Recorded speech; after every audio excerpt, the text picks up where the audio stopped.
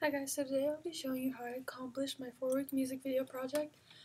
This time with my music video I wanted to focus more on angles, lighting, transitions, and just editing in general. We can start with how the transitions and the angles that I use. One of my favorite transitions was around this part. That was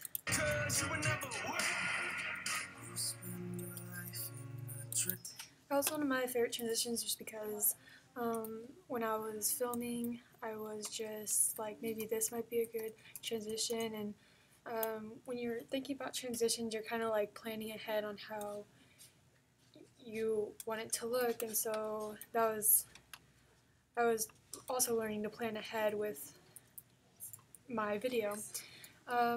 Angle-wise, I got these train shots, and they're very hard to make just because the train was really shaky and it was hard to just stay stable. But I did get some good shots of being on the train and just having that close-up of the hand holding on and blurred out the background. Also, there's a lot where I just kind of moved back and I was walking around, and there was a lot of like 360 shots. Like this one, it didn't show the whole thing, but there was a lot like moving around while I was filming this, and that went along with just like getting different angles and such.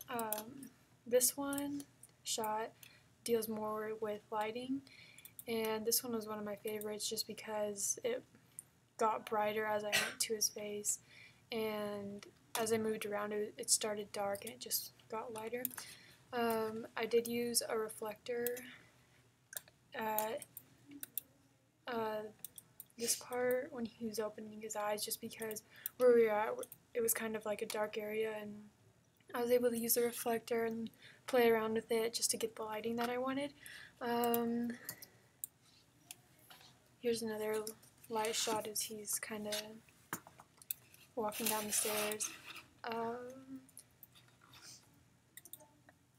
That was more along with the filming part. So the editing part, I got to learn something new. It was pretty fun.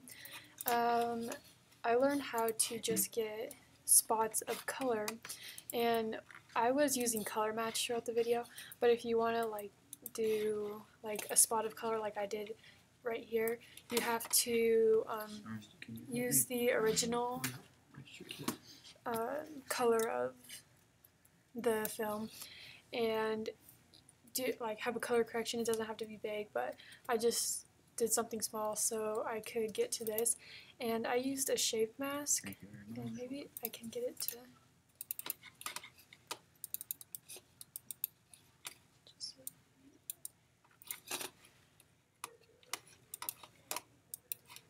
alright, so you could see the border around it. So what I did was I just made it fit around that one window, and I went to color board, and I didn't do anything inside, but out. What you want to do is you want to click outside, and that's where I made the rest of the background black and white.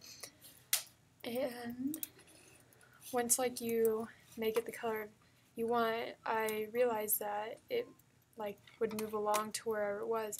So I started working with keyframes, and I went along and moved it each part, as you can see. And there were times that it was a bit frustrating because it just went all over the place, but I was able to just get it down where I'd like it to go, and actually it turned out pretty well. You can look at this shot real quick.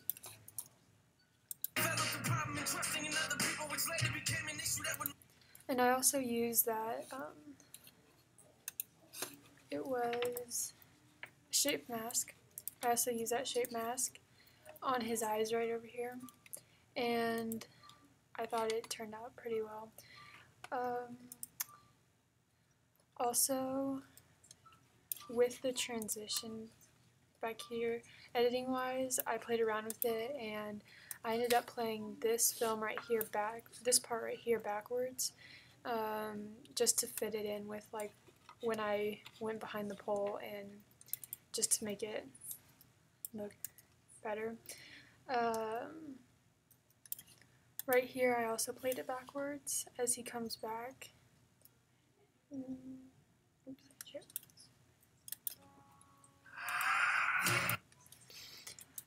But, yep. This was another like 360 shot that I took where I went around. And up here, I actually did put the reflector up here in one of my videos to see if I could get some lighting down. And it didn't really play as well, but we did try to put it at the bottom, and we got some nice lighting there.